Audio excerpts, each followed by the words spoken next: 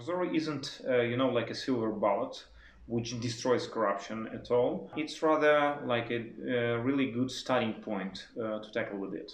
So the first step in order to tackle the corruption is to make the story as transparent as we can, and to put as much countermeasures to prevent some kind of wrongdoings as we can. Right now, you can, based on the statistical data, you can compare procurement in one region to another region, you can compare prices, you can monitor the procurement in an online basis.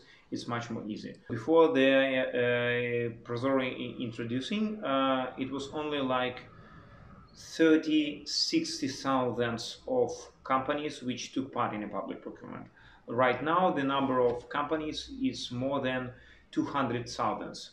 The second, our target audience is, it's quite clear, definitely the public procurers who started to use the system in order to conduct the procurement. And we try to make the system as predictable, as secured, and as transparent for them as well, because from their side, their main motive is to make the procurement as easy as they can and as secured in terms of being aligned with the law.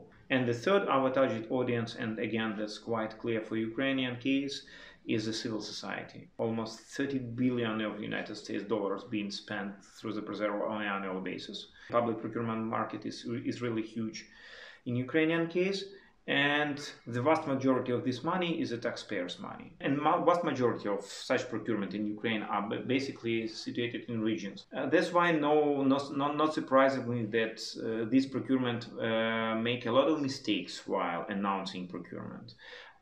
They do not know how to write a request for proposal on the right way.